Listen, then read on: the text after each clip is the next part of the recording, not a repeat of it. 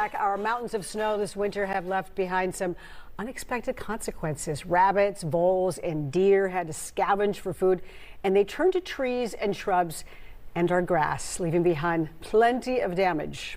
We found some surprises under the snow. Garden Guy Dale Kay is live with a look at what you can do to repair some of the damage in your yard. I've learned a lot about voles, Dale, and I did not want to know about voles. You're lucky we're gonna talk about those, but Good. Of course a lot going on in gardens because of that thick blanket of snow. Is one of those really harsh winters, so hang in there if you're having problems. We'll start to solve some of them right now. Talked about rabbits right off the bat, one of those creatures that has really made its home here in the metro and really throughout the whole state. So let's take a look at some of that damage that you're seeing in your gardens, and if it is rabbit damage. First off, there's girdling. That is kind of that damage that kind of goes all the way around the trunk. That's probably the most severe of the different types of damage that rabbits do.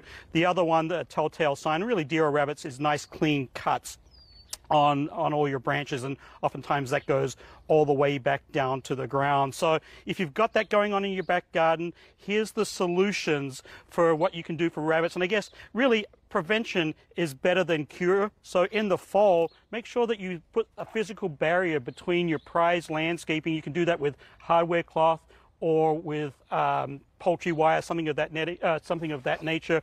Also, they make these kind of plastic tree guards that go around the trunk, so that will stop those critters from gnawing at the bark. Now, what you can do in the spring is actually fertilize your plants when it gets a little bit warmer out. That will be great for them. And really, the damage is done, so depending on how your plants leaf out, will really determine what damage is done. But the girdling is the toughest one to overcome. So as the weather warms up and everything leaves out, if your plants don't leaf out, then you know that damage was severe. And of course, using a taller wire, because as we get the snowpack increases, the rabbits just naturally get taller. So little ones like this, these are okay in season, but for over the winter, it can be a little bit tougher. There are, of course, lots of different types of repellents on the market. For the prevention, I like the granular versions the best. Because of the liquids will of course freeze, so this is for in season, these are for over the winter. I think this one probably works the best in my experience. It's nothing scientific, it's just my own personal preference. This one works pretty good. This one here, it's by Repellex. This is a systemic, so what it does is it actually goes throughout the plant system. So you get about a year's worth of protection with this one. You'll pay a little more for this. And then this is probably the most popular brand out there, actually nationally, but again, for winter protection, you want to use the granulars because these will freeze. Okay, we had a lot of winter storm damage as well, particularly the last heavy wet snow.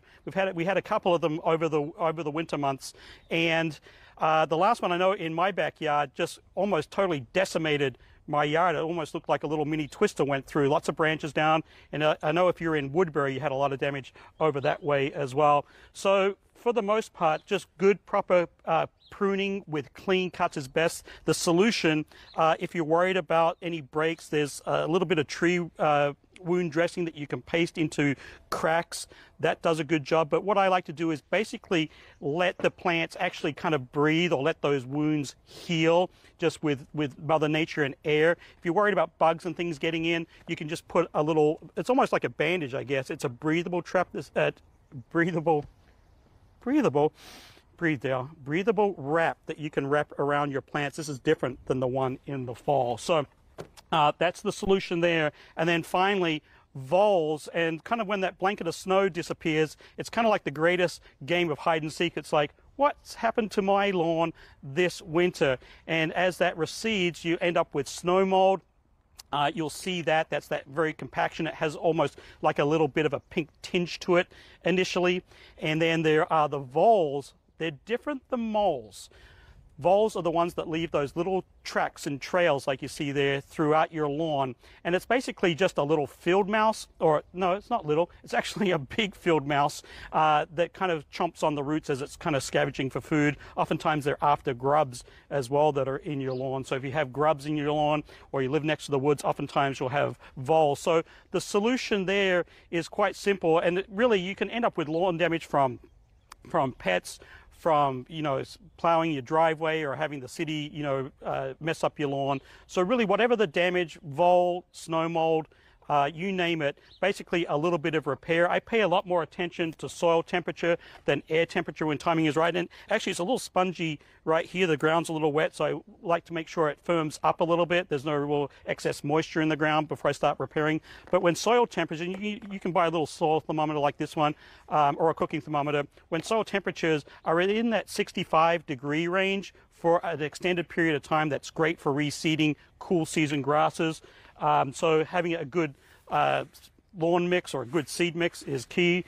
Make sure you have about 5 different varieties in there. That will create some wonderful resilience from not only drought but also disease as well. And they're basically to get rid of all those little tracks and snow mold and all that kind of stuff. A little bit of raking. This is a groundskeeper rake. It has these very narrow tines.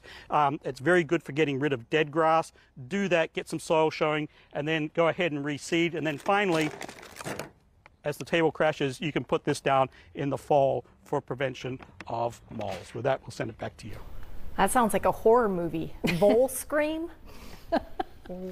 All right. Scram. Scram. Oh, I thought it was... It's the Australian version, but okay. Like an scram, E. get Okay. away. That makes more sense. We've All got right. some work to do. Yeah, we do. Thanks, Dale.